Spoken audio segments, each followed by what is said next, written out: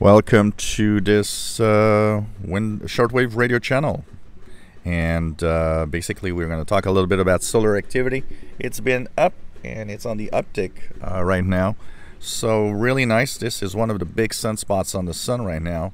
Pretty amazing. Sunspot AR 2781 is pretty much centered on the solar disk when we look at the sun. If it would flare up with a big flare, it would be Earth facing right now. It is crackling with minor flares, C-class flares, and kind of active. So sometimes some of you might notice that if you're on the daylight side of Earth, if you're listening to a signal, especially in the lower, below 15 megahertz, and you notice that, oops, there's a fade out that goes and lasts for a few minutes to an hour, it could be that there are flares on 2781.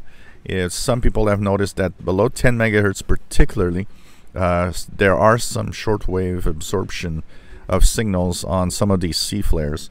So they are minor, but they're mostly for people that are on the sunlit side of Earth. Nice to see that the activity is up again. Nice to see that solar flux 90, ranging in a 90, is pretty nice. It's really adding to propagation conditions, so it's really cool. And as long as the flares remain small, there's not that much of an effect of the flares themselves, but there's definitely an effect of the higher solar flux. That means 15 meters, 17 meters, 18 megahertz, 21 megahertz are actually active. And this is nice to see higher frequencies.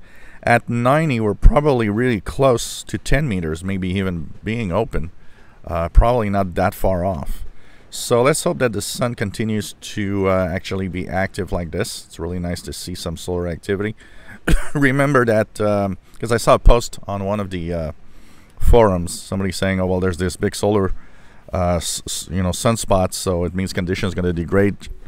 It's on the contrary. It's as long as, what can degrade is geomagnetic storms and major solar flares.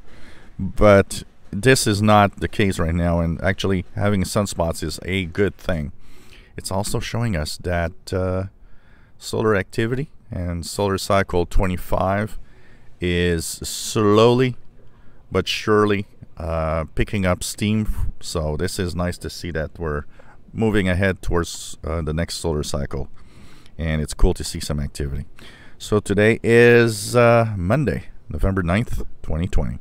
Enjoy that radio.